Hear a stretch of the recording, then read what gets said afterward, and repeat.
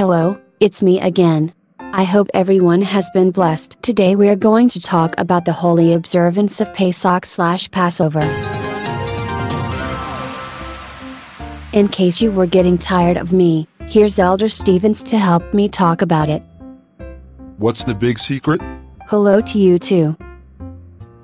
Hello, everyone. Nice to see you again. Well, shall we?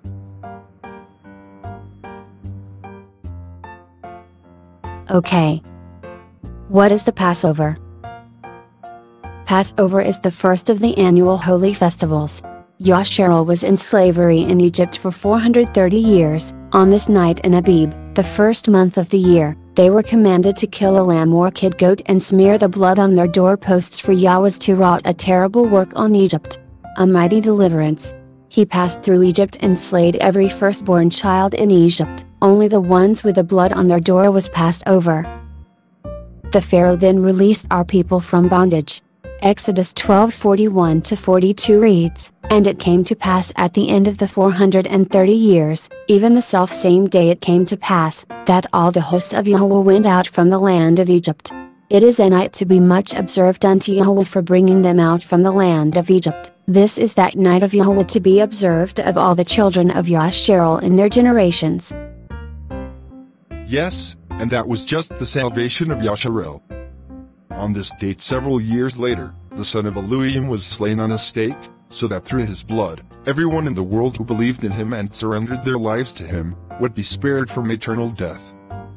The first lamb was just a symbol for an even better sacrifice, an eternal atonement for our sins. John 3:16, "For Yah so loved the world, that he gave his only begotten Son, that whosoever believeth in him should not perish, but have everlasting life." When is the Pesach?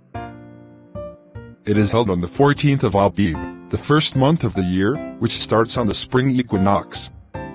The spring equinox is the day that has equal hours of day and night. More on this date in another video. Deuteronomy 16:1, "Observe the month of Abib, and keep the Passover unto Yahuwah Elohai, for in the month of Abib, Yahuwah Elohai brought thee forth out of Egypt by night." Leviticus 23:5 says, "In the 14th day of the first month at even is Yahuwah's Passover." When it says even, it is explained in Deuteronomy 16:6, "But at the place which the Yahuwah Elohai shall choose to place his name in, there thou shalt sacrifice the Passover at even, at the going down of the sun, at the season that thou camest forth out of Egypt." So on the evening that ends the 13th day, it starts the 14th, and it is at that time the supper should be taken as the sun is going down. What does the Passover memorial feast comprise of? The first day of the feast comprises of the supper, that is taken with unleavened bread and wine/grape juice. This replaced the original way the feast was kept, using a lamb, as according to Exodus 12:8-10, "And they shall eat the flesh in that night, roast with fire, and unleavened bread, and with bitter herbs they shall eat it. Eat not of it raw, nor sodden at all with water, but roast with fire, his head with his legs, and with the purtenance thereof. And ye shall let nothing of it remain until the morning, and that which remaineth of it until the morning ye shall burn with fire." Yahushua is our Passover, and so gave us a new way of acknowledging his cleansing power and renewing our vow to him each year. Also, we are required to remove all leavened bread from our houses before taking the supper, as a way of spring cleaning and starting afresh. Exodus 13:7 declares, "Unleavened bread shall be eaten 7 days, and there shall no leavened bread be seen with thee, neither shall there be leaven seen with thee in all thy quarters." Some people think this is no longer required, but yet it seems very important to the enemy, since he created a holiday named after a pagan goddess, that does the complete opposite, which the world engages in. So unfortunately the world is in rebellion to Yah, many unknowingly and some knowingly, because he said that we should not eat leavened bread around this time. Think about it. The reason we keep this feast is to honor Yahushua's sacrifice for us. Why should we be eating dainties, when at this same time many years ago, he was suffering and eventually died for us on that torture stake? Deuteronomy 16:3 explains, "Thou shalt eat no leavened bread with it, 7 days shalt thou eat unleavened bread therewith, even the bread of affliction, for thou camest forth out of the land of Egypt in haste, that thou mayest remember the day when thou camest forth out of the land of Egypt all the days of thy life. So it is called the bread of affliction because all of our reproach fell upon him and he bared it all for us so that we could be free from the bondage of sin and death. Individuals who are not practicing Chim cannot take the supper. This refers to non-immersed, non-converted and backsliders as the scriptures state in Exodus 12 verses 43 to 45, 48, and Yahuwah said unto Moses and Aaron, This is the ordinance of the Passover, there shall no stranger eat thereof, but every man's servant that is bought for money, when thou hast circumcised him, then shall he eat thereof. A foreigner and an hired servant shall not eat thereof.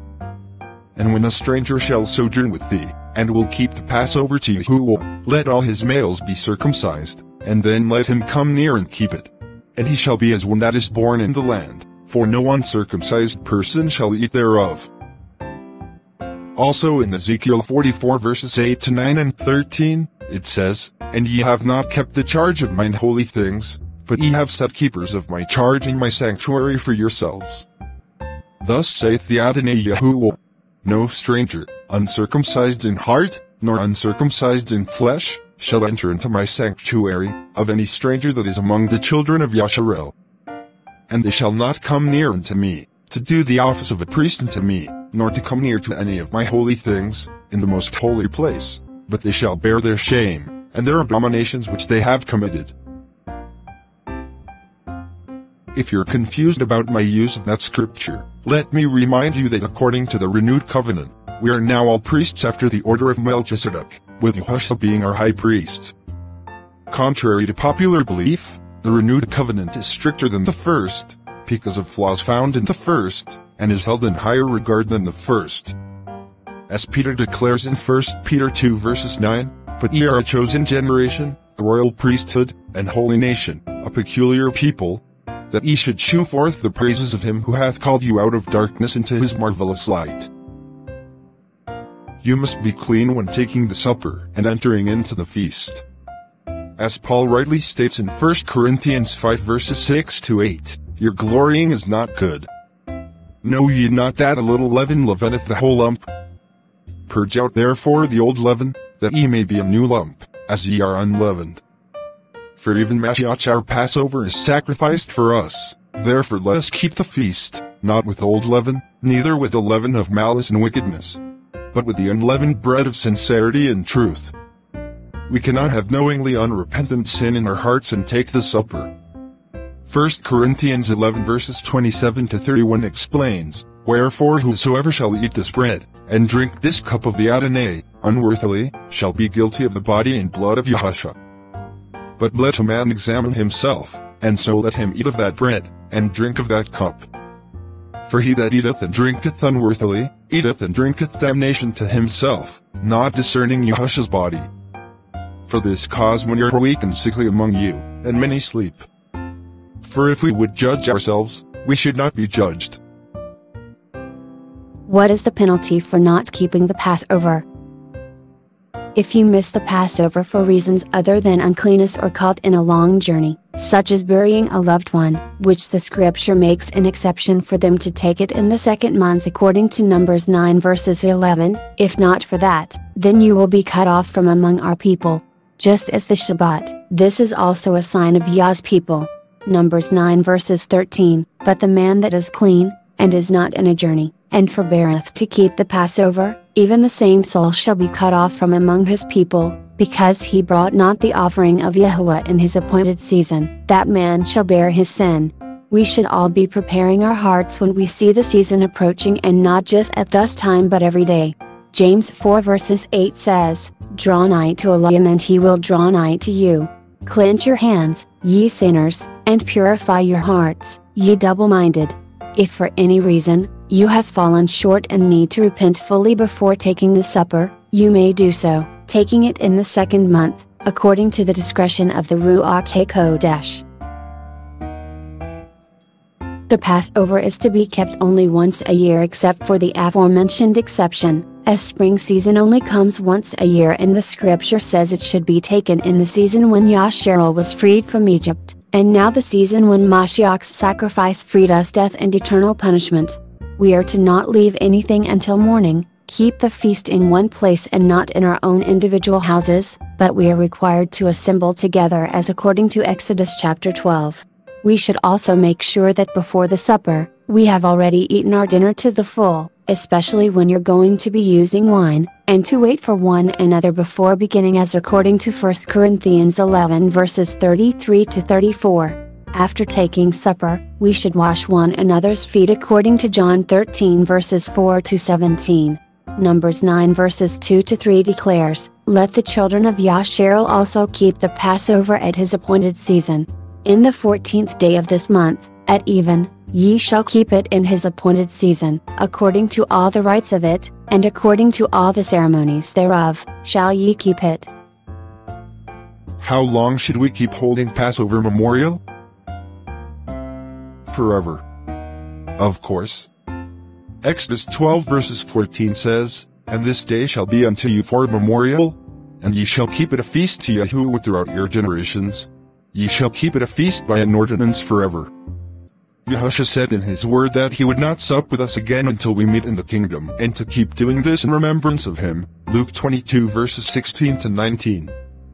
The disciples kept the feast, and not just the supper as many people like to assume, which is why Paul had to address the assembly of Corinth to shed off the old leaven of sin and keep the feast as a new lump in 1 Corinthians 5 verses 6 to 8. In the second coming of Mashiach there will be a marriage supper grander than anything we've ever seen. It will be the final one as we will all be finally reunited physically with Yah, and it will be the completion of all things. Revelation 19 verses 6 to 9 illustrates this. "And I heard as it were the voice of a great multitude, and as the voice of many waters, and as the voice of mighty thunderings, saying, Hallelujah! For the Adonai Yahuwah omnipotent reigneth. Let us be glad and rejoice, and give honor to him, for the marriage of the Lamb is come, and his wife hath made herself ready. And to her was granted that she should be arrayed in fine linen, clean and white, for the fine linen is the righteousness of saints. And he saith unto me, Write, Blessed are they which are called into the marriage supper of the Lamb. And he saith unto me, These are the true sayings of Elohim. The Almighty says that if we keep his feast, we will be prosperous in all our undertakings. Deuteronomy 16 verses 15 explains, 7 days shalt thou keep a solemn feast unto Yahuwah Elohim in the place which Yahuwah shall choose, because Yahuwah Elohim shall bless thee in all thine increase, and in all the works of thine hands. Therefore thou shalt surely rejoice. That was a lot of information. Did we cover everything? Let's see. Oh, just one more thing. Go ahead. Make sure not to take the supper with unrepentant transgressors. If you know they are still in sin and are unrepentant and you take the supper and keep the feast with them, you are partaker of their evil deeds. 1 Corinthians 5 verses 2 and 11 to 13 declares, And ye are puffed up, and have not rather mourned, that he that hath done this deed might be taken away from among you. But now I have written unto you not to keep company, if any man that is called a brother be a fornicator, or covetous, or an idolater, or a railer, or a drunkard, or an extortioner, with such an one know not to eat. For what have I to do to judge them also that are without? Do not ye judge them that are within? But them that are without Elohim judgeth. Therefore put away from among yourselves that wicked person. Yes, that is a good point. For the scripture says in Ephesians 5 verses 11, And have no fellowship with the unfruitful works of darkness, but rather reprove them. Is that everything? I think so. Thank you again for spending time with us, and may Yah bless you and keep you, and until next time. Shalom. Shalom.